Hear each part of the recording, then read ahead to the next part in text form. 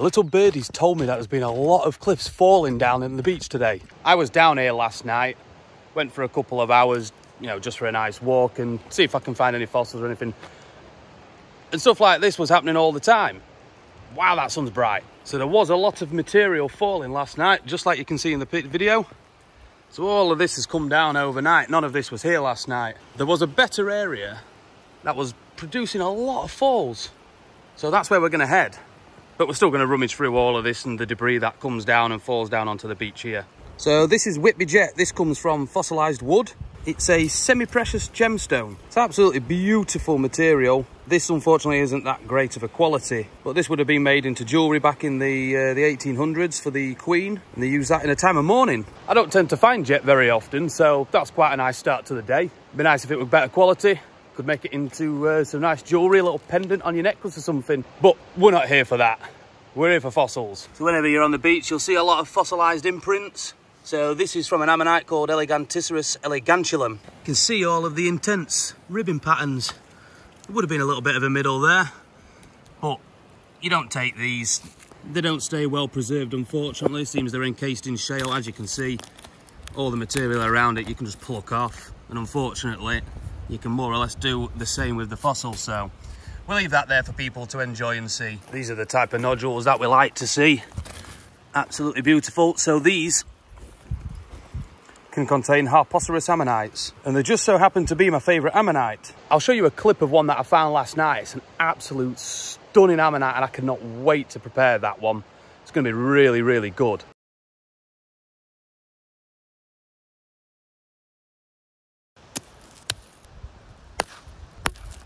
So unfortunately, that is just a lot of mineral deposits. So here's a very underrated fossil.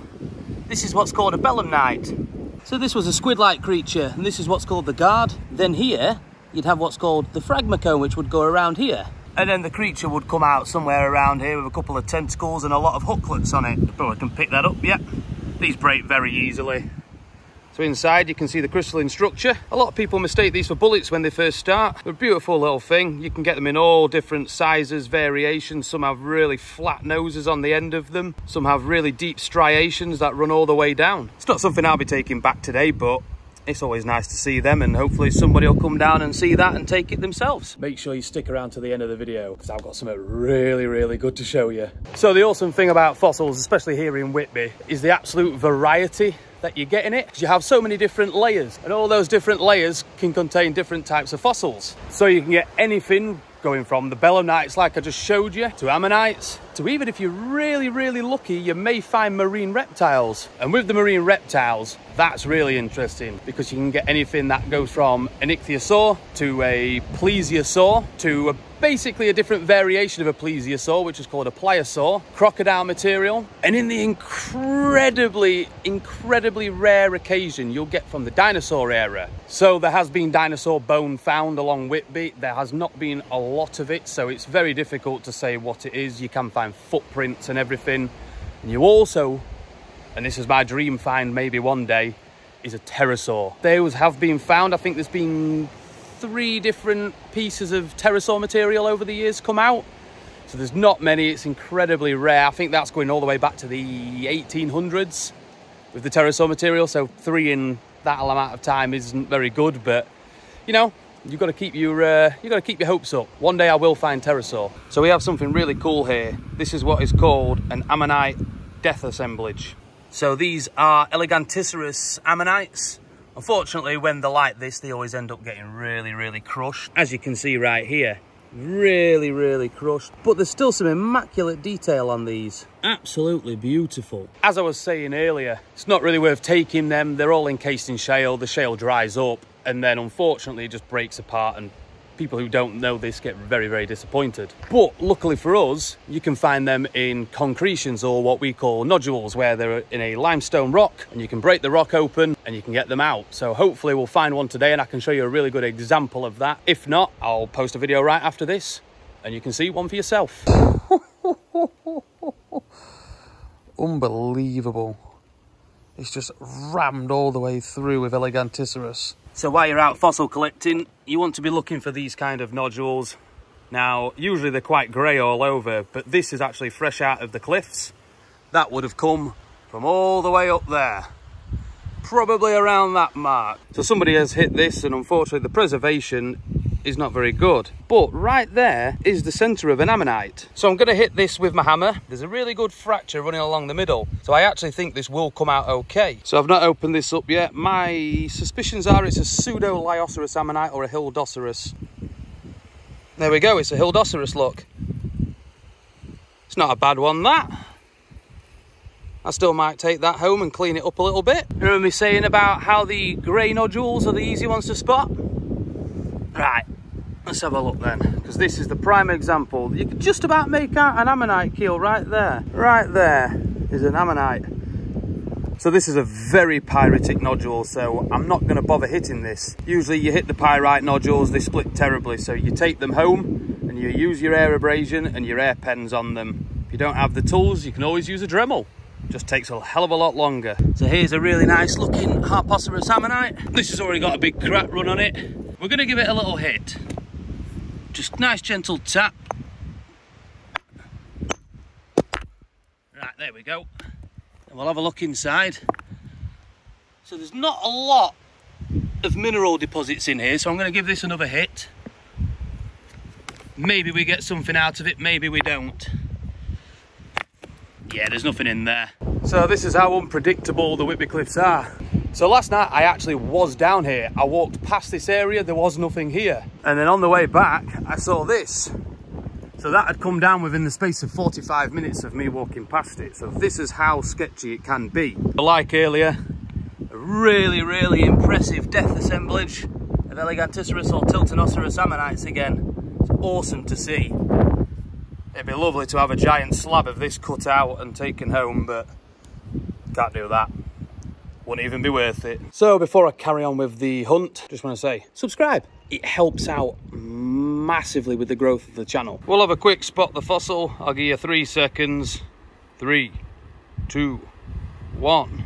So right in the view here, we've got 2 nice nodules to get. One right there where my hammer is. We'll get the furthest one away first. I mean, this has been hit by the looks of it. Yeah, you can see the hammer blow right there. It's got potential. And then this one, this looks all right. So this is your perfect grey coloured round nodule. It's just telltale signs that it could have a fossil in it. Is that anything? Oh, there you go, look. The Hildoceras. Oh, look at that. This is what it's all about, you see, guys. Beautiful. It's a tiny little bit missing off there, but that's fine.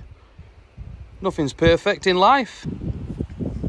Check this out. So this is very similar to what I was saying earlier on. So this is a Falciferum subzone nodule. These can contain Harpoceras. This is an incredibly odd shape, as you can tell. You don't have much luck in getting anything out of these. Usually these are very mineralized inside.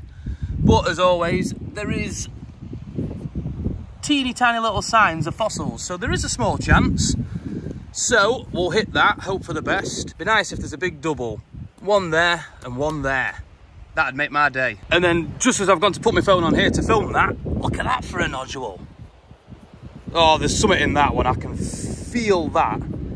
These little indentations are usually a good sign that there might be an ammonite inside. Usually that's a bit of a blown out whirl.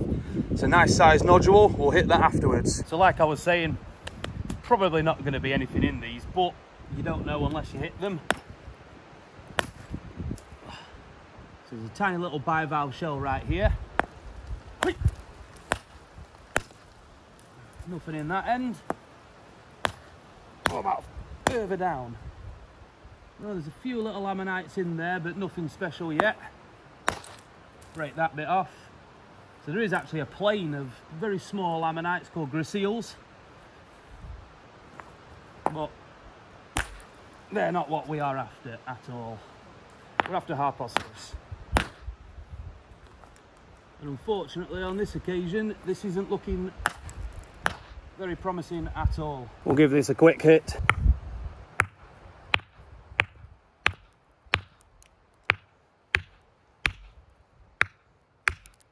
Right, we have a split. Real time, so you can see that I've not opened it.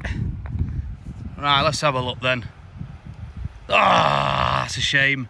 Very poorly preserved Dactylioceras, unfortunately. That'd have been nice.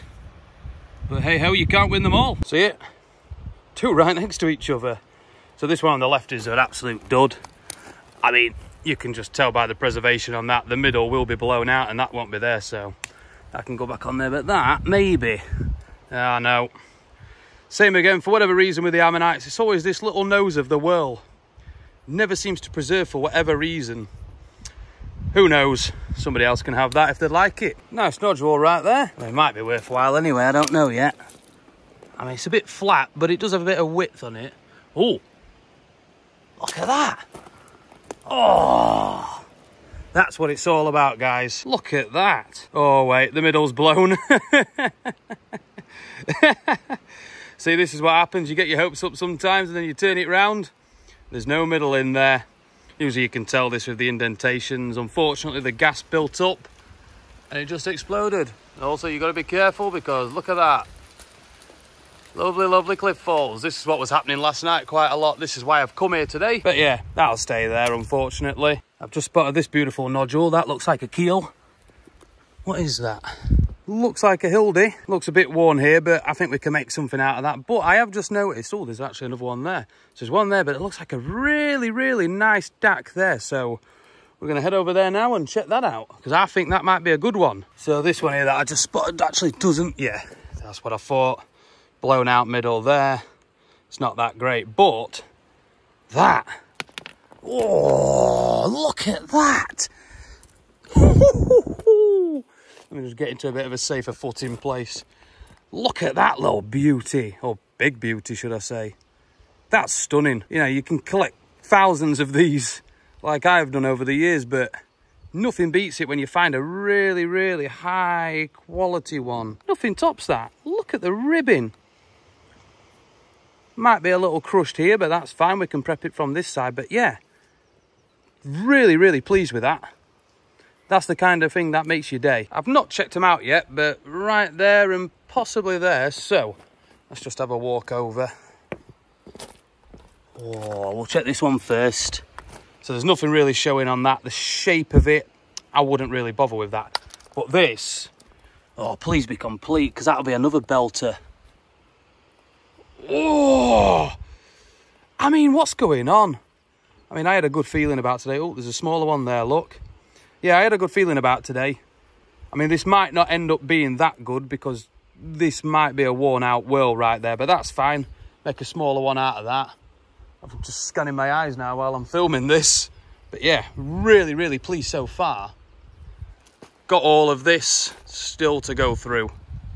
Incredible. I'll tell you something, they do not get more pre-prepped than that. Look at that. So this has obviously come down from the cliffs and just split open. Brilliant. That is beautiful. Look at the detail. Fantastic. I can just make out an ammonite in this rock pool. Come on. Is it all there? Probably not, but we'll take that back. That can be made into a bit of a smaller one. It'll still be quite large. Get it into the light. I'll take that any day of the week. There's a nice looking nodule down here. Nothing inconspicuous though about it. There's no keel or oat showing, so... Oh, yeah, there is. Look at that. I mean, what a day.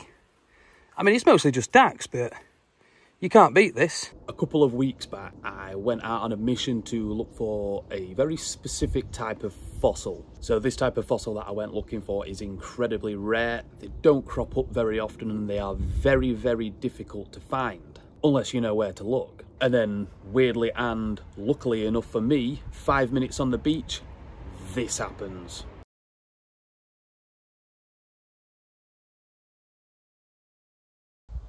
Right, let's show you what it is. Have you figured out what it is yet? This is a starfish. So this is only partially prepared so far, but as you can see, I have revealed all of the arms. What a find this is going to be once I've finished preparing it. There's some absolute incredible detail on this. Absolutely incredible. So I don't want to give too much away at the minute. I'd rather wait until it's finished being prepared and then show you all in another video. But yeah, what a dream find.